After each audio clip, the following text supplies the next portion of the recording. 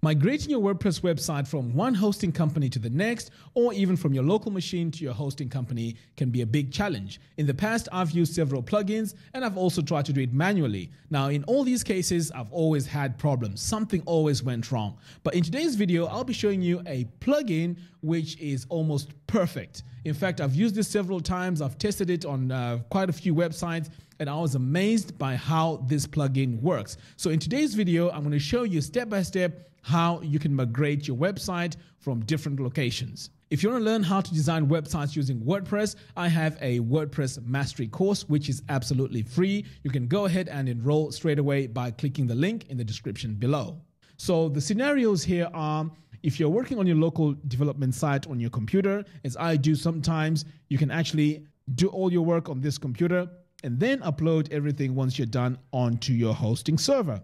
And this can be also done vice versa. So you can also download a backup of this file of your website down to your local machine. Now, this process also can be used between servers. So let's say you have one hosting company and you'd like to move to a different hosting company. This is the easiest way you can do this. Now, the plugin I'm talking about here is the all-in-one WP migration. This plugin is fantastic because it migrates everything. I'm talking about themes, plugins, images, and also the database. It works on all operating systems, so whether you're on a Mac or on a PC, that's fine. It also works on all PHP hosting providers. Now, this plugin here, this is quite amazing as well. It has over 4,000 5-star reviews and over 1 million active users. So as you can see, this is a trusted plugin and it's been tested over and over again. So let me show you step by step how you can use this and also how you can use this plugin to back up your website. Okay, so what I'm going to do here is I'm going to start off by showing you a website that I've already created. Now, this is just a basic site which has a few pages. So I have the home, services, about us, project one, and the contact page. Okay, nothing fancy here. Now, it doesn't matter what website you're going to be migrating. So this website can be running any type of plugins or any type of themes. So it's not specific to any theme. Okay, so what I'm going to do now is I'm going to go into my dashboard and then I'm going to install the plugin. So I'm going to come over here to plugins and click on add new. So over here, I'm going to search for all-in-one and we can see it right here, all-in-one WP migration. So I'm going to click on install now. Okay, the next I'm going to click on activate.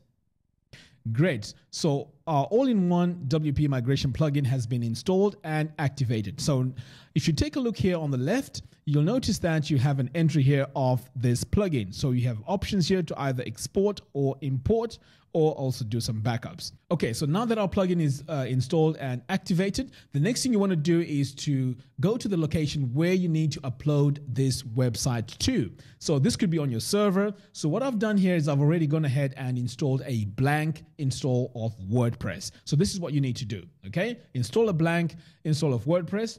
And then here, I'm also going to go into my dashboard and also install the plugin. So as we did before, we're going to install the plugin. So I'm going to come over here to plugins, click on add new. And then we're going to search for all-in-one WP migration. Right, so here it is. I'm going to click install and then activate.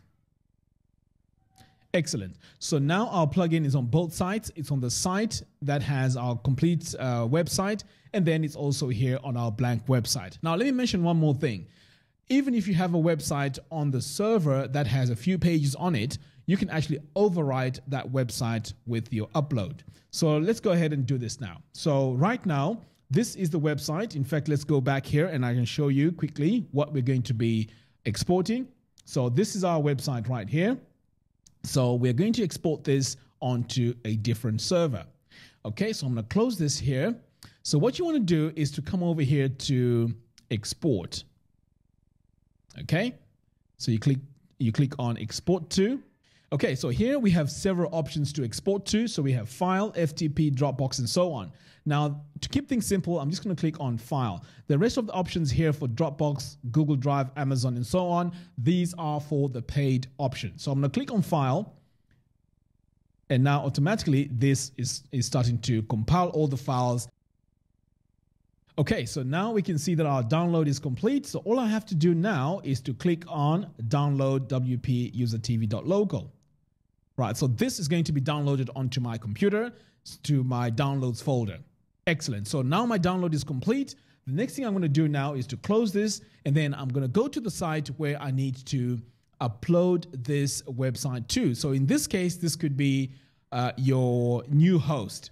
Okay, so I'm going to click here on the new website. So again, let me just show you quickly. This is our default WordPress install. So you can see here, it's got nothing on it. But as I mentioned before, this could be a website with some pages on it. And if you import this website, it will override those files. So what I'm going to do now is to come over here to all-in-one WP migration. Now this time I wanted to import. So I'm going to click on import, import from. So I can either drag and drop it from there, but now I know I downloaded my file onto my downloads folder. So I'm just going to click on file. And then you can see here that this is the file in my downloads folder. I'm just going to double click on it. And now it's uploading. Now, if you have a large website, this process may take a bit long, but in our case, I only have a few pages and a few plugins. So let's go ahead now and close. But before I close, let me just read here what it says. It says you must save your permalink structure twice, okay, and then optionally review the plugin.